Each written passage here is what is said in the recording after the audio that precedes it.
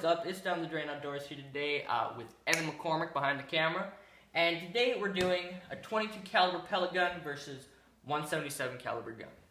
So right here, the two models of guns we have is the Benjamin Trail NP all-weather nitro piston 22 caliber, and then Evan, I don't know the name. Stoeger X5. It's a 177 cal. Now, two extremely different guns to start off with. This one I got this year. Evan's had his for a little while.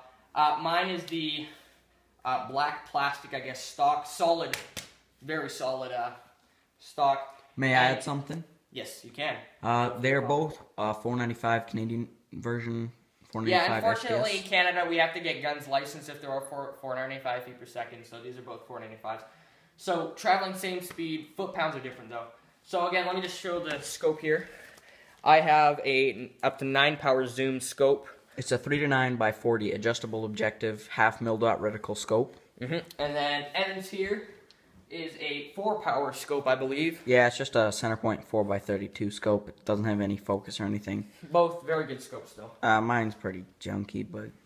Anyways, so again, mine is the 22 caliber here. So both standard break barrel, just like this. One advantage to Evans is for target practice, he does have the nice open sights here, as you can see, with the, I don't know what you call that. Yeah, there's a little guard here for the front open sights, and they're both True Glow fiber optic sights.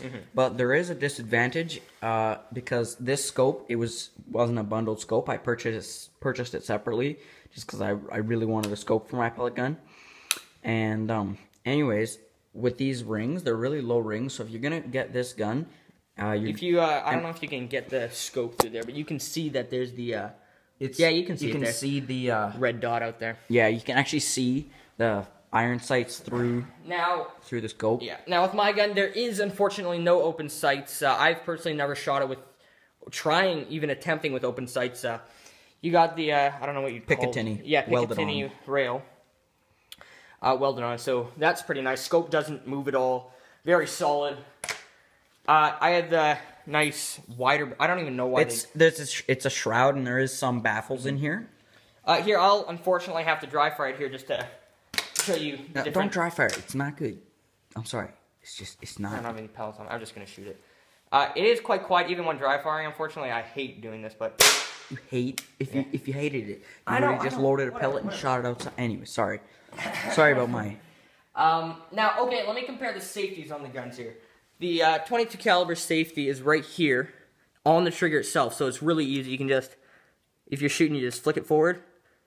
There's not even a need to like move your thumb, so it's good. On this one, still very good safety, but it is up here, which still is pretty good because your thumb's still up here, so you just flick that in. Personally, my personal preference is I prefer. This is an automatic safety on my Stoeger here. It's an automatic safety, so whenever you cock the gun, it puts the safety on. But I kind of prefer safety outside of the trigger guard because there is no risk of running into accidentally firing your gun. But it's a low chance, but it's all personal preference. They both work good. Evan's gun here, what I really like about it is it has the nice wooden stock. I don't know what kind of wood it is, but I just personally, I prefer this kind of stock over hard plastic. I think it gives the gun more character. Nice carving into here. I don't know if you can see it in the shitty light, but nice carving into here. It's not a very high quality finish on the stock, so it. You can see there's chips here, but again, Evan, you've had this gun for about 3 years. 3 years now. Yeah, that's... Here, I'll quickly do a size comparison here, if you can get up and show. I'll overlap the guns. So, my stock is a little bit longer. I'm lining them up perfectly here. My stock is a bit longer. But backs are pretty much similar. Seeing how this is a caliber comparison, not a gun comparison. Sure.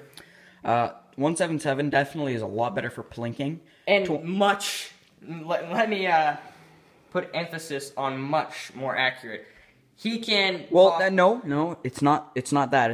It's just the gun and the triggers. All true, but I know when we go hunting squirrels and grouse, he's the one who's getting headshots all the time and neck shots. So my trigger on this gun is, let's be honest, it's garbage.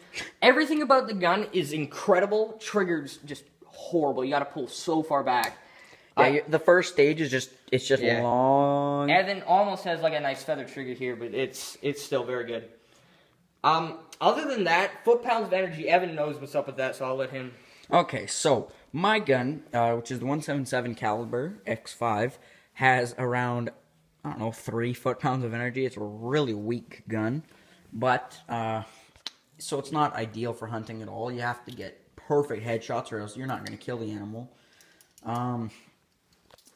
This one, seeing how it is a 22 caliber, it has a lot more foot-pounds. I don't exactly know how many foot-pounds it has, but it does have quite a bit more. Now let me say, both these guns, remember, they're shooting at the same speed. So both of us, we can take shots from 50 yards, and we'll be hitting at the same distance. So my gun, I'm not very good at sighting in a gun, so I was messing around with the sights, and I screwed it up. So we just set out some farther targets. We might make a video on it, but his gun, I think he knows his gun better personally.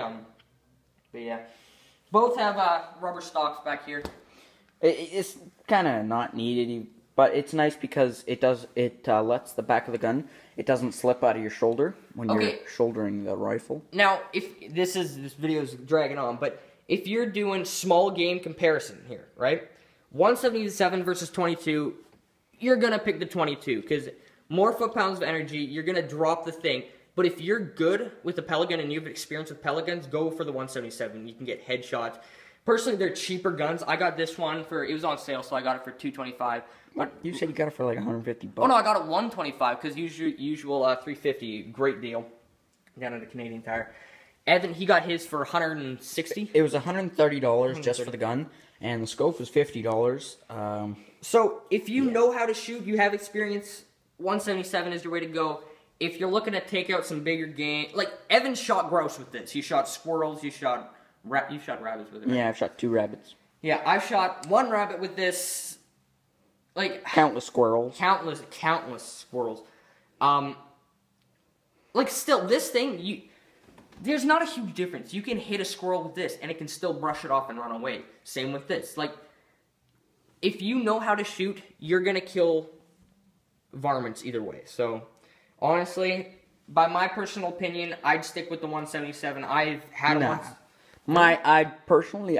We agree to disagree, but which is weird because I own the Benjamin, but Evans owns the Stoeger. So lighter gun too. Let me mention quick. This is an 8-pound gun, very heavy. Like if I hold it like this, my arm starts shaking within like a minute. Even less. This gun's like 5 pounds. This gun, you can hold it one-handed out and you don't get shaky. Well, yeah. I get shaky, but... Well, yeah, you get shaky, but you can hold it one-armed. Anyways, guys, so if you're looking to buying a pellet gun, let us know what your personal thoughts are down in the comments. But other than that, that's pretty much the video. Check out Evan McCormick's channel. He has a video of him shooting his Stoeger at 50 yards. It's pretty sweet to show you the actual power of these guns. Anyways, guys, that's the video. Check down in the description. I'll try to put Evan's channel down in the description. So, great. Thanks for watching, guys.